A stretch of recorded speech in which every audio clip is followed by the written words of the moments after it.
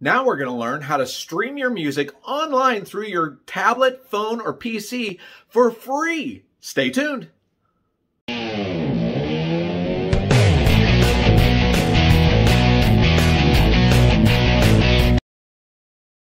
All right, so now we're going to learn how to create our own streaming music from the cloud, so that we'll be able to play our music from the cloud, whether it be on our cell phone or whether it be on our tablet.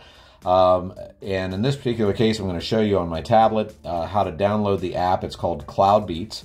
And if you just click on your Google Play, you'll be able to find Cloud Beats on the store. You just type in Cloud Beats, and you'll see it come up there. It's got the little headphones with the cloud in between. It is free. There is some in-app purchases, but it's a free free music player. You'll just go ahead and hit install, which I've actually already installed it on my system. So I'm just going to click open here, and you'll see Cloud Beats open up. And it'll open right up to files where it has a cloud. It says add cloud. It's got playlists over here on the side, which obviously there's no songs or anything there.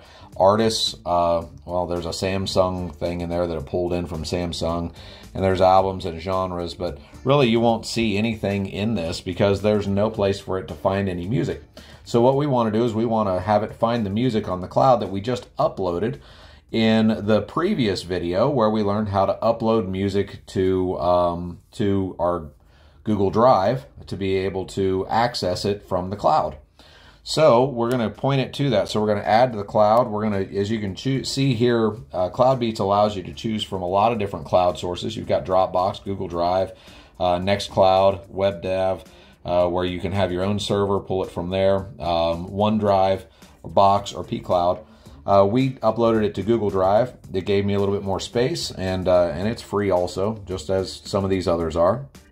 If you choose Google Drive there, you'll have to choose the account that you want, and you'll need to give it permissions to be able to log in. It'll pull those up. It needs to have the permissions to be able to see your files.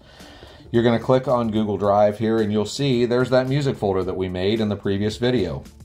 Now, in that music folder, we should see that Garth Brooks CD that we uploaded. So we've got a Garth Brooks folder.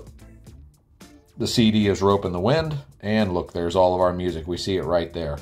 Now, I can input these one at a time, but really what I want is I want it set up so that anytime I upload music to that music folder, that Cloud Beats will see it, so that I don't have to keep going in here and having it look, because it'll look automatically if it knows to look in a folder. So I'm going to have it just find that folder.